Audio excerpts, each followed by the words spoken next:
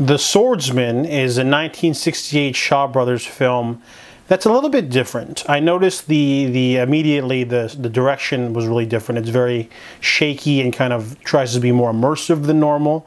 Also, our main character is Jian Dan Feng. He is a lone, sort of beggarish looking swordsman who has a bone to pick with the bandit gang that's hanging around a village. And he basically, we find out that the bandits killed his parents, so that's why he has a bone to pick with them. However, so this kind of already like has a sort of like Western vibes. The mysterious stranger, the village, kind of reminded me of Japanese films because he uses a cane sword. In fact, yeah, the movie just feels like a lost Akira Kurosawa film, but just done by Shaw Brothers people.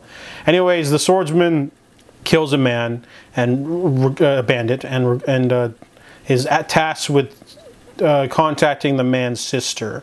So when he goes over there and meets Xiao Xiao, he basically, you know, lies to her and says that, you know, your bandit brother was killed by other bandits. I'm sorry. And she's like, stay the night, you know. And then the bandits catch wind, though, and they start picking on her in order to get him to come out, and they want to, you know, fight him. Then they introduce a deadly whip man who's there.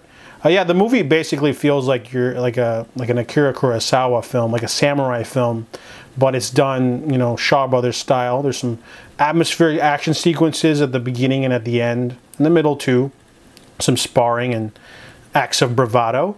It's a different pace for a usual Shaw Brothers film. I quite enjoyed it. The villager characters were kind of dumb. There was almost like a Seven Samurai kind of situation going on where they're like, oh, if we pay off the bandits, they won't bother us. And they don't really get fully utilized near the end. So overall, it's still an enjoyable action picture because it reminded me of samurai films.